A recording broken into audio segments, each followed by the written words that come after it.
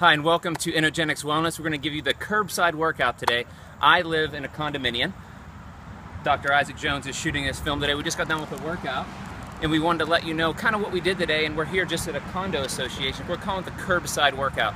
And I do own a whole set of kettlebells, and I have them in a small kettlebell rack in my house, and it doesn't take up that much room. Really, all my workout gear consists of kettlebells, some ropes, and even a med ball, which Isaac can show you over there. And I pretty much do all my curbside workouts from here right at my condominium. So I'm going to show you what I do with one of these, and I'll give you a follow-up video in the future. So what we have is two 60-pound dumbbells and a Rage rope made by Rage. I think I bought it off Amazon.com for around 50 bucks.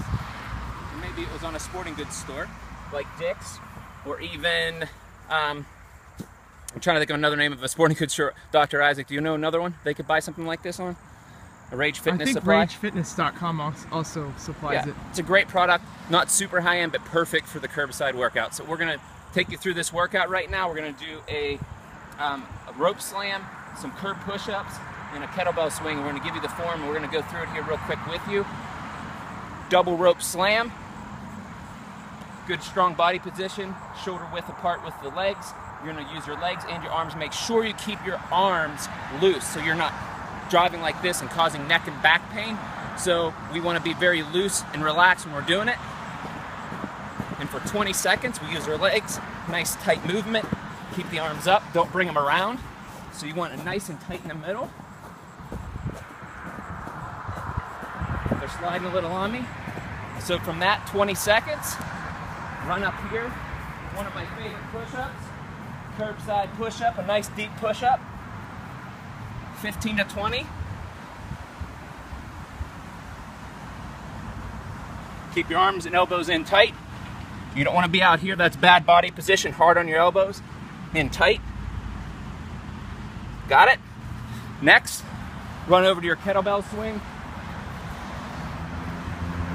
A lot of different people do these incorrectly, in my opinion. What I've learned from my coach, Al, from Stick With It Fitness, he really showed me a lot of great form on this.